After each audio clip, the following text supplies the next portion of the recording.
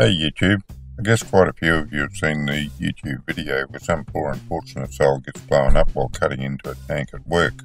I'm not sure if that particular video is real or just clever special effects, but the danger of cutting into a tank is very real and quite often deadly. On the other hand, you can make some very cool stuff out of old tanks of all sorts, and they can be cut safely if you take a few elementary and logical precautions. I won't say I'm an expert at this, but I have cut into a few tanks over the years and I believe my method to be 100% safe. If I didn't believe it to be safe, I wouldn't be doing it. Of course, you have to be your own judge of safety, and what I do in this video works for me. You need to decide if it will work for you and be safe. Final warning, I use air tools. Don't attempt this with electric tools. Let's get on and see how I do it. I want to get the valve off that old gas cylinder for reasons which will soon become apparent. And it is stuck there. I'll try and zoom in, see if you can see. Don't know if you can tell through that or not. The viewfinder's not good enough for me to actually tell, but with the naked eye, it looks to me as though it's held in there with some green Loctite. It's not verdigrease, and if it's not green Loctite, it's green some gunk that sticks things in, because I've had a spanner on it, and there's just no way that that's going to move. Zoom back in for a second.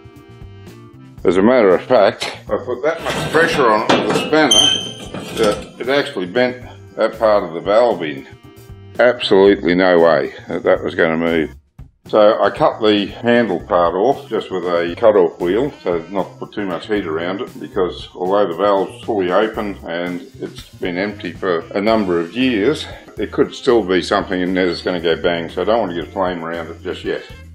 Here's the plan now. We're going to put it in this vise here, do the vise up to hold it. And a fellow called Archimedes, many years ago, Greek mathematician I think he was, said, give me a lever long enough and I will shift the world. And that's exactly what I'm going to do.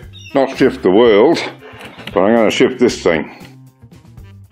You can see that big long lever I've got jammed in there now. Now get on the end of that, and that makes fairly easy work of it because I've got a 6 foot long lever here to work with.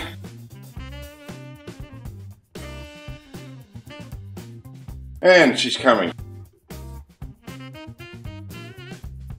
Now, I don't know if it's loose enough yet. Oh yeah, once you break the seal, now loose enough to do by hand.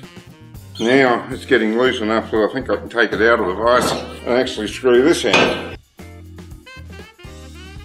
Oh, there we have it.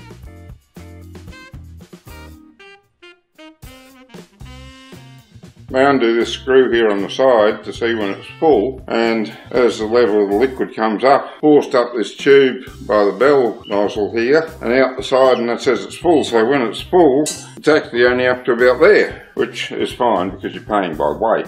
It's interesting nevertheless. I didn't know that's how they worked. Makes sense when you think about it. You've got to have something to cause the overflow, because otherwise you'd be all the way up to the top before it started coming out, and then a little bit of heat expansion and it might go bang.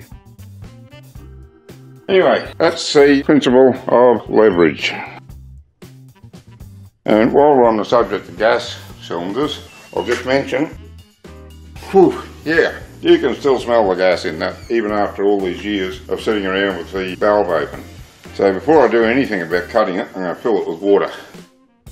Once it's filled with water, flushed out once or twice, then I'll cut through it while it's full of water, stop any chance of explosion.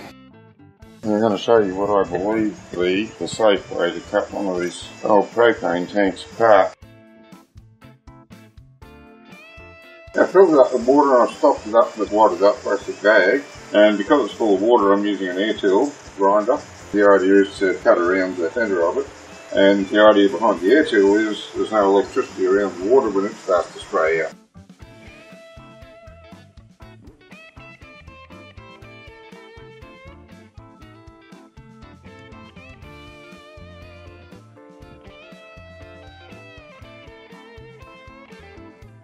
The bloke in the store said you should try one of these. They're so much better than the bracer cutting blades. You get thousands of cuts out of these, he said. Well, not getting thousands of cuts out of it. Hardly used the damn thing. It's not cutting nearly as well as I'd expect out of an ordinary abrasive blade. Matter of fact, I'd say that's next to hat of that blade.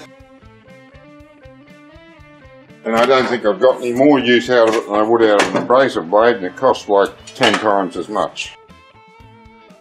I don't think I'll be buying any more of them, but I have got some abrasive blades which I'm going to go and get. I'm doing a review on them in another video. I'll post a link to that. They're way cheaper than anything I can buy locally, and we'll see how they go.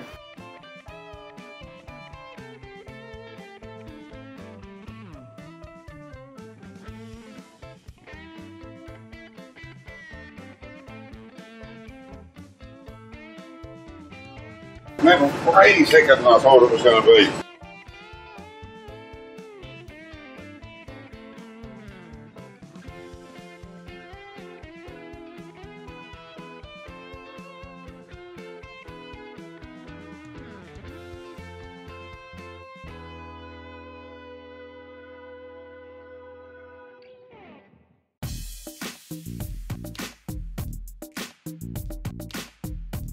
Wow, that is one thick bit of metal.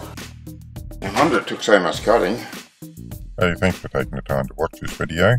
Please remember that safety begins and ends with you, so put a little bit of thought into what you're doing and stay safe. If you'd like to see more of my projects and reviews, you can go to my channel or browse to my website. Don't forget to click like, comment and subscribe. Until next time.